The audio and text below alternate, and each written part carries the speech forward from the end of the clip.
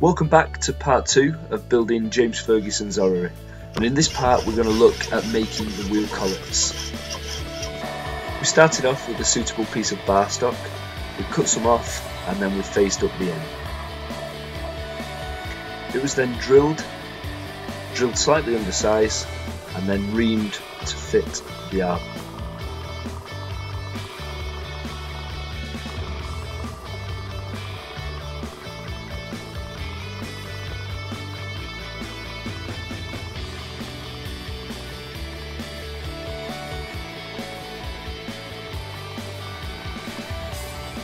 And once the central bore was complete, we could start to turn down the end so it was a tight fit for the particular wheel that it was about to fit on.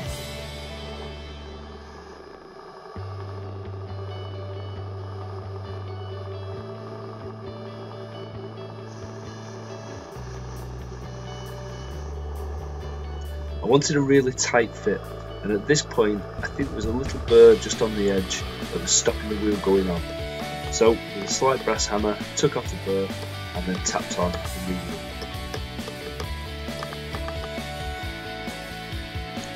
This was a really secure fit, and it then allowed us to turn down the end perfectly to size.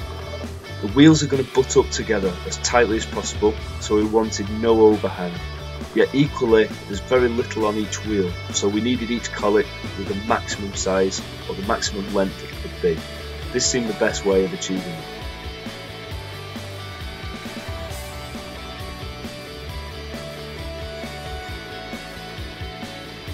We need to drill and tap the holes on the collet so that the wheel can be screwed to the collet.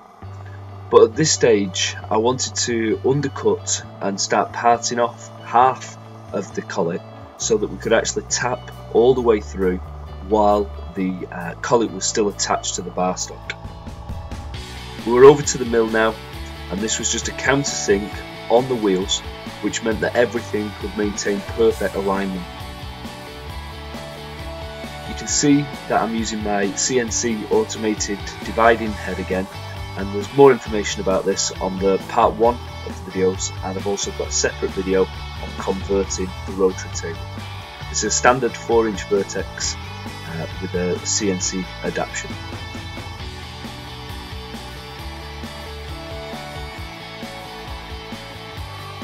Once it's been centre drilled, I can then use my drill to drill straight through the wheel and through the collet, ready so the collet can be tapped, in this case 12 BA.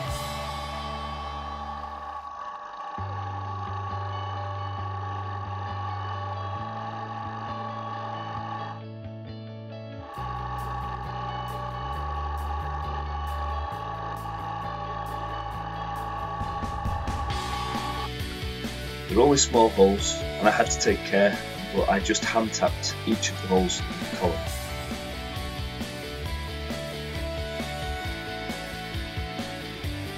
And then we can take it back over to the lathe and finally part off the collet.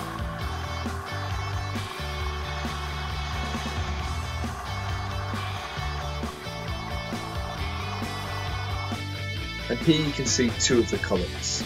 They obviously need polishing up, but they are complete and they do make with their wheels.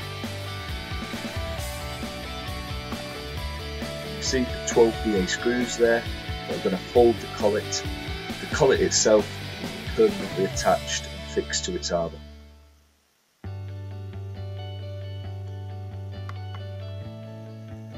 The arbors that are being used are brass tubing, and this is telescopic tubing, which will allow the 2 wheels to rotate, but obviously at the same time allow independent movement of each arm. Thanks for watching, and I'll see you in part 3 when we start to look at our first assembly of the wheels. Please subscribe and give me a like if you enjoyed the video. See you soon.